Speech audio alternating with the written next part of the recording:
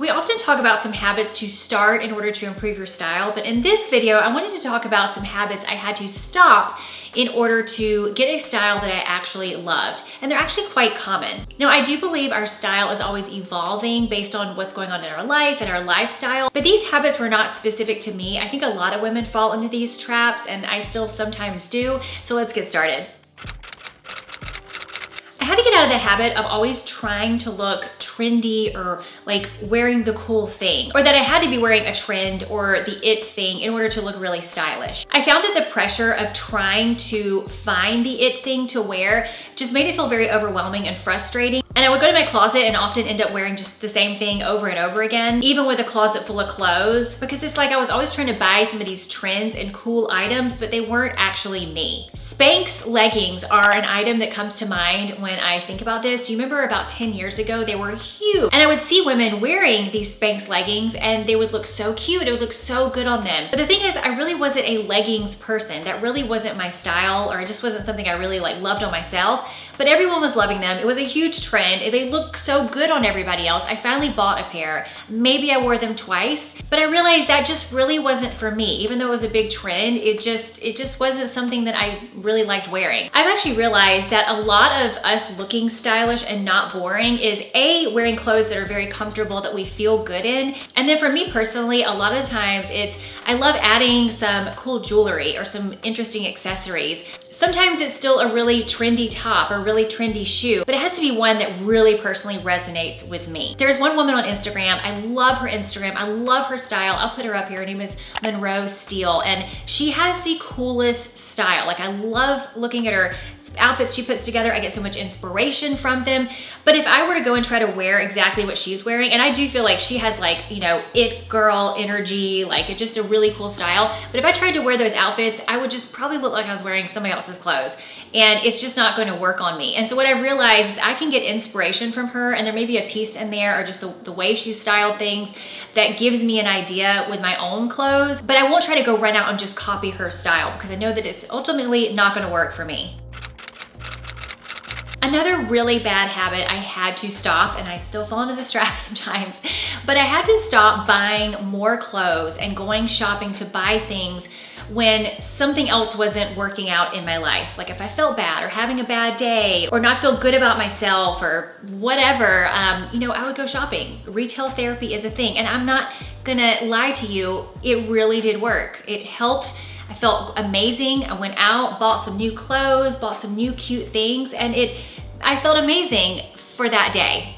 And then maybe the first time that I wore it, but that feeling did not last. Going out and buying something really fabulous and fun when you're feeling like total crap about yourself is a really fun thing to do. But as we know, it only lasts for so long, and usually if it's not something we really needed or really wanted or really fit us really well, it's just gonna sit in our closet, create clutter, and we'll have a closet full of clothes and nothing to wear. I realized, of course, years and years later, that it's never going to be these new pieces that make me love how I look or fix what's going on in my life. A lot of it was more, I just needed to work on myself and how I felt about myself and felt in my own skin, rather than just buy new clothes to try to band-aid the problem. I've now realized that if I don't eat things that support my energy levels, or do something physically active most days of the week, or talk nicely to myself, then I'm not really gonna feel that great in any of the clothes I'm wearing anyway. Now, I love to still go shopping, but I don't go with the intention of having to find something or having to buy something.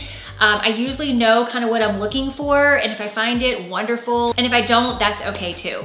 One habit that I have added to my life in the last few months that has really made a difference in my energy levels and my digestion and just how I feel throughout the day is AG1. I drink it first thing in the morning. You don't have to drink it first thing in the morning, but it starts my day off right. So AG1 is a foundational nutrition supplement that helps fill in the gaps of your diet. I do try to eat a generally healthy lifestyle with a few donuts and brownies mixed in there. But with AG1, I was able to get rid of a lot of these random supplements that I was taking. AG1 features 75 vitamins and minerals, pre and probiotics, plus it contains a lot of plant extracts that help support my stress levels and my mood. AG1 also tastes refreshing and slightly fruity, but not overpowering, which is one of the reasons why I like to drink it first thing in the morning, even before I have my coffee. I also always bring AG1 whenever I travel. Now, if you would like to try AG1, you can follow the QR code or scan the link in my description box, and you can get 5 free travel packs of AG1 plus a bottle of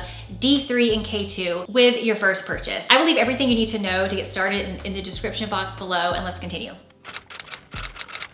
If you went through your adolescent or teenage years in the 90s or early 2000s, then you might resonate with this one. And it took me years, I mean years, to even realize I was doing it and to put a stop to it. But it was the habit of trying to buy the smallest size I could possibly fit into. I remember one time when I was in really great shape, I was able to squeeze into a size 25 jeans. I have never been a size 25 jeans in my entire life. Never will, don't even care to be. But I was so excited that I was in a 25 that of course I bought the 25.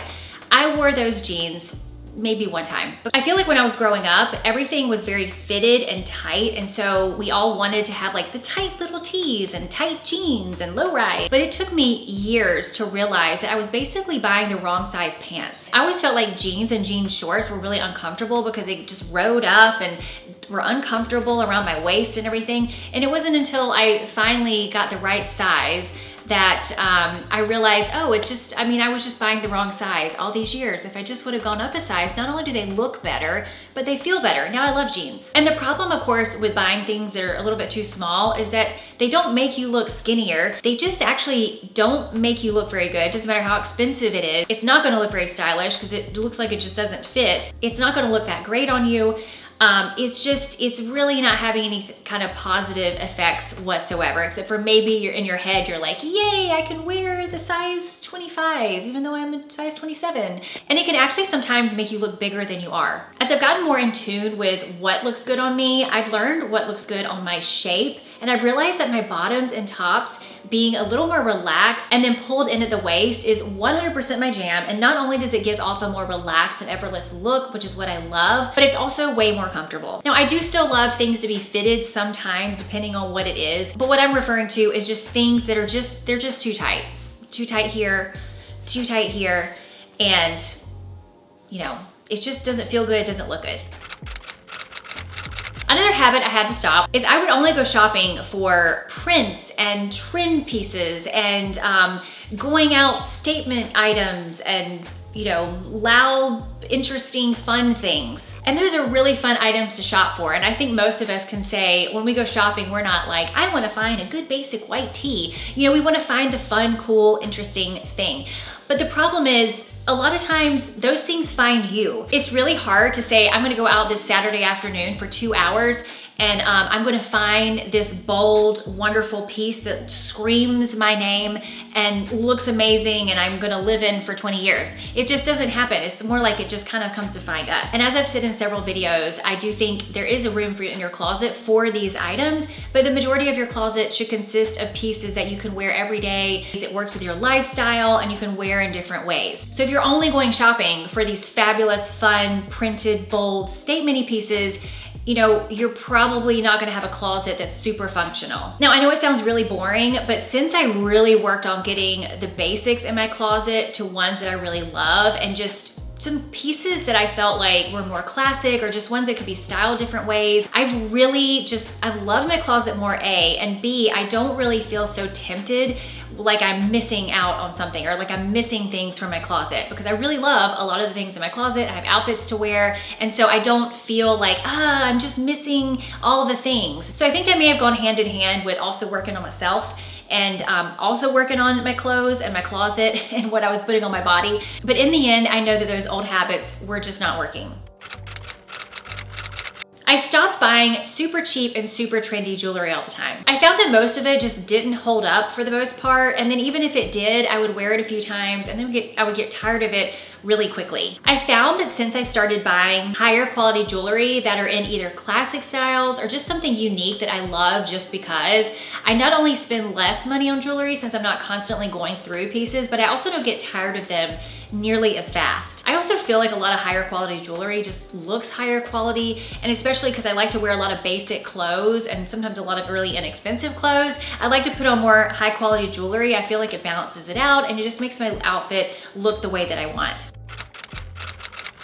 A habit I have literally struggled with my entire life, and comment below if you also feel my struggles, but I can be a very disorganized, cluttery person. Have I come a long way? Yes, I have come a long way. You don't even understand how far I have come. I used to have the most disorganized closet, disorganized clothes. It could be the middle of summer and I would still have big sweaters just staring at me in the face in my closet every day, or the middle of winter, and I would have sundresses hanging up still because I never put them away or moved them somewhere. I would have clothes in my closet that didn't fit, that were, you know, for an evening, or it just made no sense. And I had so much clutter in my closet space and in my drawers, and then just felt like I had nothing to wear. And of course that was only one of the reasons, because you know, you look at all the other bad habits I have and there's multiple reasons, but that was a big problem. So I tried different organization techniques with my closet. I think I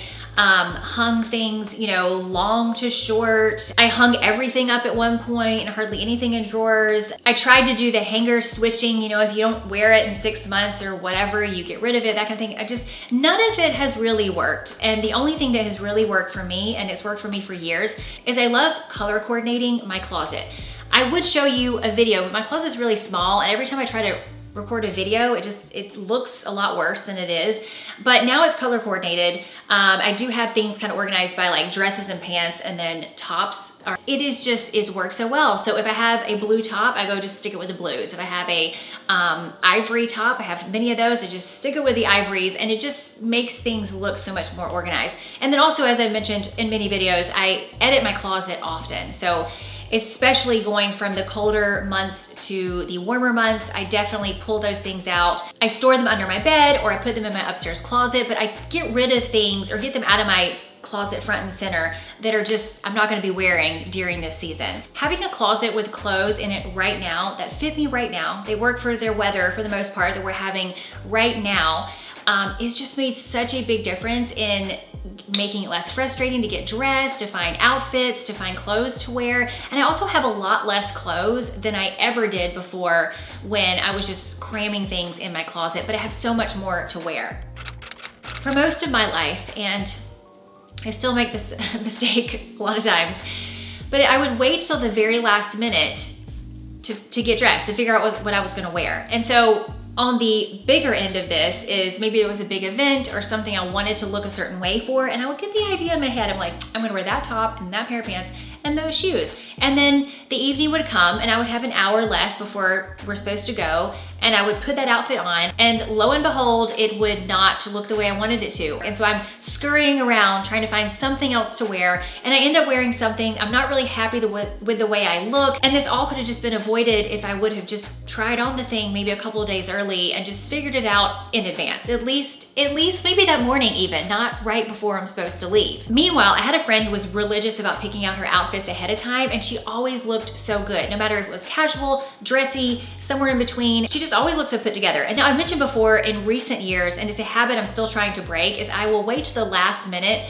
to put on my jewelry and accessories. And I've found that that's a lot of times a big part of my outfit, or just something that I personally really love. Like, you know, I like having certain pieces in part of a basic outfit. So to wait for the last minute to decide what to wear doesn't make any sense. And also, I don't just do this for big events anymore. If I have a certain day where I know it's gonna be a hectic morning and I wanna look a certain way, I pick out my outfit the night before. It just relieves so much stress and headache.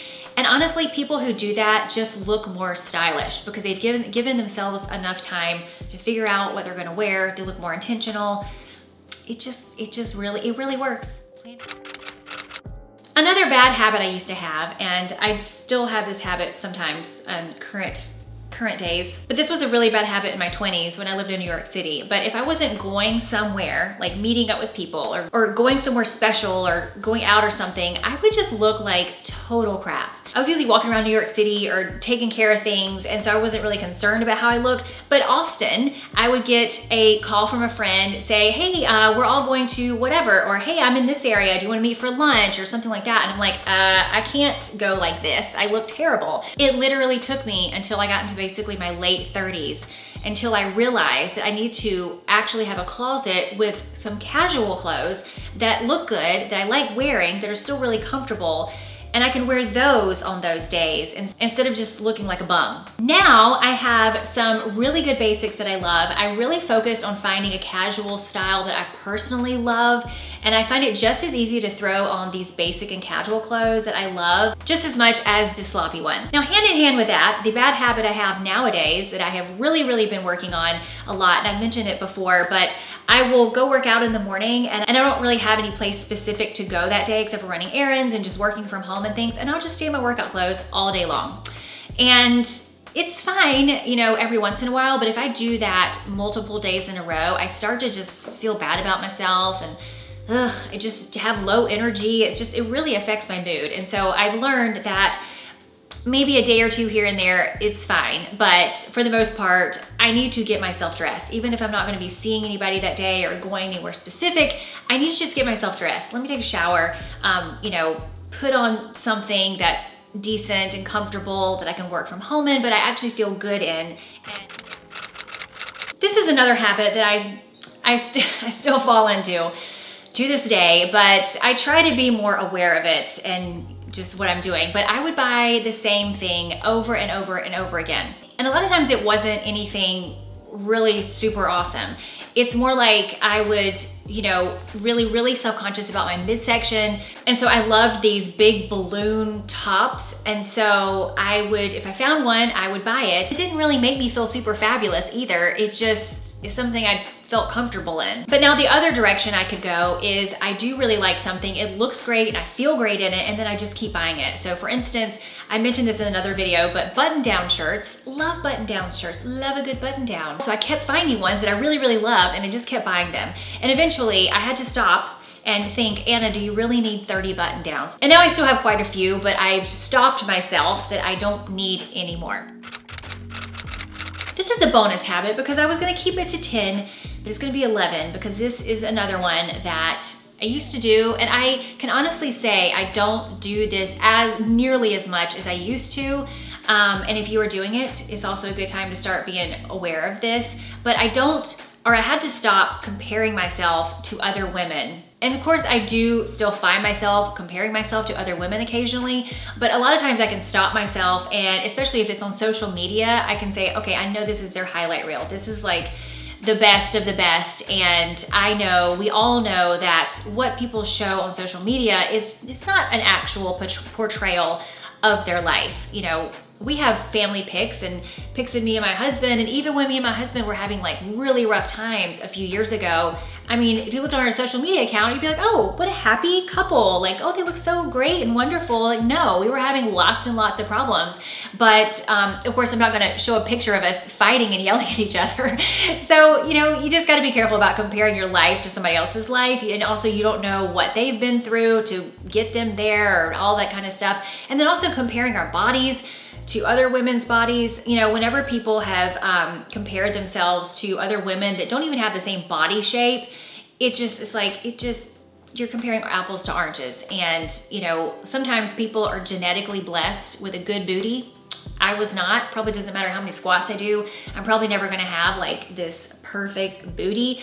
So I'm not gonna compare myself to these women who do. Not only that, but a lot of times when we compare ourselves to women who, for me, it's a lot of times I'll look at women at the gym that are in just really great shape. There's one woman that goes to my gym and she's in there almost every time that I'm in there, and I go for maybe 20 minutes. Like I'm getting in there, I'm getting my weights in, you know, but I'm not spending an hour and a half in the gym unless I'm forced to. But she is in the best shape, and she's probably a little bit older than me. She's toned and just, you know, looks really good. Like she looks really strong, but like, you know, really good shape and everything. And I would love to be in that good of shape.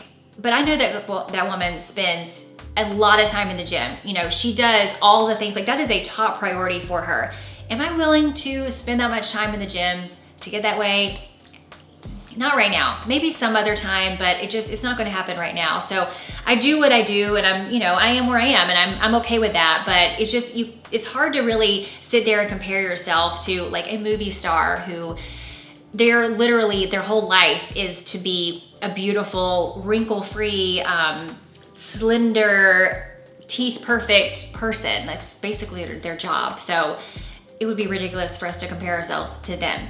If you find yourself comparing yourself to other women often, you really need to just pull that back, because that is a never ending, it's gonna sit there and, oh, well, she probably has it easy and she has this and she's probably naturally this and I don't have that and I wish I did, and then it can turn into jealousy and just negative things. And so it's important to take all that energy and spend it working on yourself.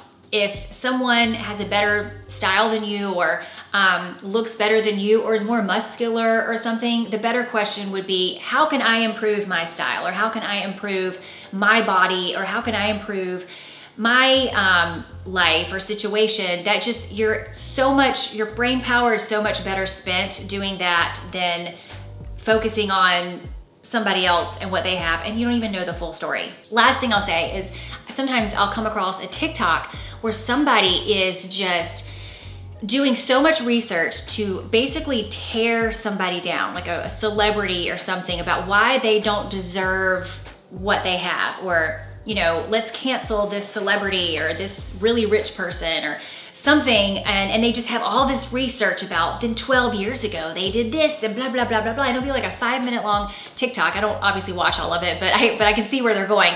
And what I'm thinking is, if you spent that amount of time, which clearly took you probably days to figure all that out, if you spent all that time, instead of working on tearing somebody else down, what if you worked on yourself and just asked yourself these questions? How can I, you know, improve whatever my life, or how can I get to a point where that stuff doesn't matter? Just how can I focus on your own life, on getting it better? So I'm rambling now, I'm sorry.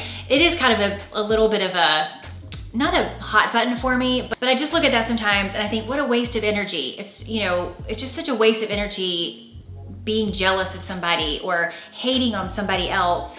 It does nothing. It literally, they're over there living their life and just happy and living just fine, and you're the one who's sitting there harboring all these negative feelings, and it's not gonna make your day better. I mean, it's a bad trap. So back to the original point, stop comparing yourself to other women and other people. Nobody's perfect, literally nobody, and you don't know anybody's backstory or what they've been doing or how they got there or what they haven't been doing. So it's just important to take everything with a grain of salt. Anyway, I hope you liked this video and I hope it was helpful. I hope maybe I hit some bad habits that you currently are making or you have made in the past. I would love to hear from you, or any that you resonate with. You know, and again, I still make a lot of mistakes, lots of mistakes, probably more mistakes than I don't make mistakes, but these are just things that I've learned along the way that really were not helping me, don't help me if I continue to do them. And so I thought it would be a good video to share. Anyway, let me know what you think. Make sure to check out AG1 if you are interested in living a healthier lifestyle with AG1, and I will leave everything you need to know in the description box below. Make sure to check out this video up here if you want to continue on this kind of subject, and I will see you next time.